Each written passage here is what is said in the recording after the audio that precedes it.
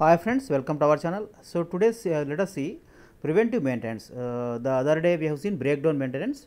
So today we are going to see preventive maintenance. What is its importance and what exactly it is. So it is also called periodic maintenance or time based maintenance. In this, what will you do? You are going to service the vehicle or maintain the vehicle. Okay. So at regular interval of times, that is how it is called periodic maintenance or time based maintenance. It can be defined as, let us see the definition. It can be defined as actions performed on time interval based on or run basis, kilometers per kilometers, right. Okay, for example, you have your vehicle has a run certain kilometers, say 1000 kilometers, 2000 kilometers, right. So after that, without waiting for any issues or whatever it is, right. So let the issues come or not, we are going to go for servicing of the vehicle or maintaining of the vehicle or repair of the vehicle, whatever it is, right. So we are going to do some sort of maintenance, right. So actions performed on time interval basis or run basis, kilometers, that discover, prevent or mitigate deprivation of system for sustaining its intended life. This is how it is defined. Now it follows a famous clutch. Prevention is better than cure. So definitely, for example, we are afflicted with some any disease, right. So instead of going for that, so we are going to take the precautionary measures not to be inflicted by any disease or like that. So something like that only. So your vehicle maintenance is also, preventive maintenance is also something like that. So it is something like prevention is better than cure. Maintenance can be performed on weekly, monthly, half yearly or yearly basis depending upon vehicle, machine parts, etc. As we all know that human life is something like he is giving the same example here. As we all know that human life is extended by preventive medical care and treatment, the same is true for the vehicle as well. So for example, you are going for the preventive maintenance of your vehicle or machine, so definitely it is going to increase the life of the machine or vehicle. That is the principle on which it is going to depend upon, right. So let us once again say that again once again. So as we all know that human life is extended by preventive medical care and treatment, the same is true for the vehicle as well. So preventive maintenance is a systematic system with all points defined and planned well in advance. So we will see a figure shortly. The fact is that it is ignored by most of the people and industries due to misconception of higher costs associated with it. So normally we assume that it is going to cost us more, preventive maintenance is cost us more, but it is not so. Okay. But in reality it is less expensive. So how it is less expensive, let us see.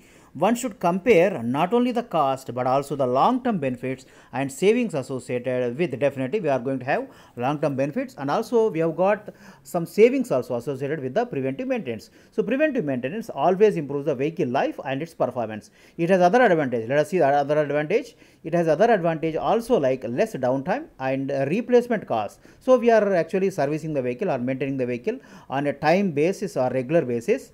Okay, so it is going to definitely result in less downtime and replacement cost, flexibility for adjustment of schedule, maintenance based on use and machine.